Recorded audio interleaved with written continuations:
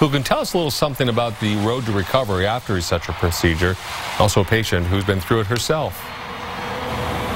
J.J. Watt is out for the football season, and we know it's because of his back injury. Now, he had a herniated disc and had that surgery, and we're going into an exam room here at the Orthopedic Sports Clinic, and I'm talking with Ashlee, who had the same surgery and then had a recurrent injury a little later. So, Ashlee, what exactly happened?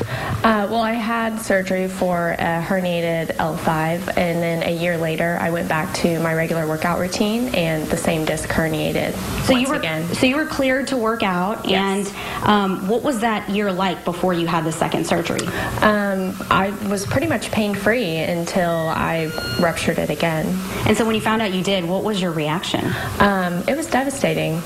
I didn't expect it. And you were in excruciating pain. I was talking with your doctor, and he said after the second surgery, you felt so much better. Oh, yeah. I've been pain-free since the second surgery. And it's been a little over a year, so what's that been like? Have you just been more careful? Yeah, I have. I went back to some workouts, mostly yoga, but just being careful overall. All right. Well, I'm glad that you're feeling a lot better. So we have Dr. Neil Badlani here, and he's the one that operated on Ashlee. So, Dr. Badlani, what exactly is a herniated disc in the surgery, the first one that JJ had? Yeah, absolutely. So a herniated disc is the most common injury that we see in young athletes in the spine.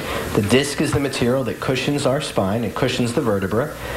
Sometimes what would happen is the disc will rupture and a portion of the disc will put pressure on the nerves in the spine. This will cause pain and numbness that goes down the patient's leg. It's the most common surgery we do to treat this. We make a small incision in the back and essentially remove the disc herniation. It takes about an hour to do the surgery. After surgery, we expect the majority of our patients to go back to full activity. Mm-hmm. We're very careful to protect their back right after surgery, particularly the first 2 or 3 months, because there's still some healing going on with the rest of the disc.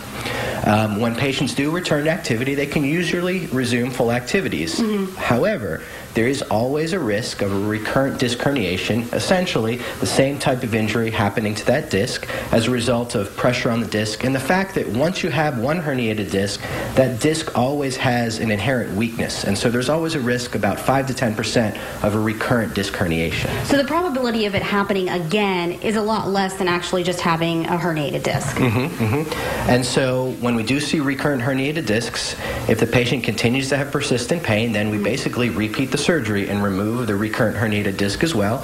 And again, the surgery should take about an hour, and it should allow the patient to get back to full activity without pain.